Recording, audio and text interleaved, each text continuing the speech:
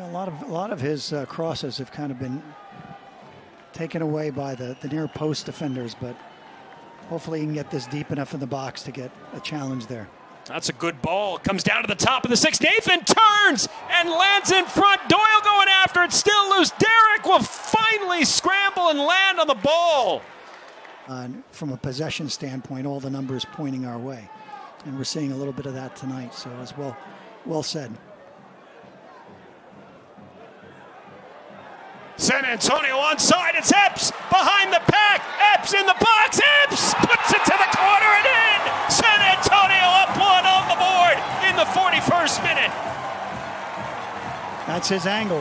He loves coming in from the right wide position inside. And always, we've seen it before, always going for that far low post.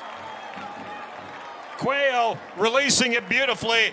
And Epps going the rest of the way to the corner. Lima, after it's directed out. Cuello whips it back. Indespay will head it out. Cam Lindley brings it to his feet. Cross of the left foot looking to the back post. Jasser Kamiri settles. He's got a free shot, and it's off the woodwork. What a chance there for Kamiri.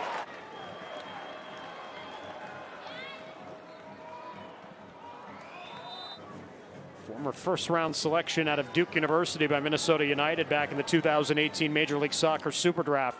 A hard challenge. And a red.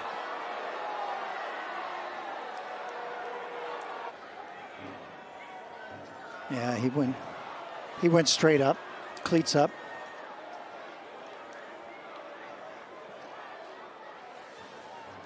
Cuello shown red. Vera into the area. Oh my goodness! Juan Azocar, that's brilliant! And RGV has equalized at one on the tremendous bicycle finish from Juan Azocar. I'll tell you, between the keeper saves and the two goals we've seen, and that one, unbelievable. Unbelievable time he gets. I mean, he goes up. Just outstanding. And the placement was perfect from the 25-year-old. Fans have gotten their money's worth tonight. Unbelievable attacking move. The goal by Azocar comes officially in the 89th minute. The equalizer, and that is how it will finish tonight at Toyota Field. 1-1. San Antonio FC, RGV FC Toros split the points tonight.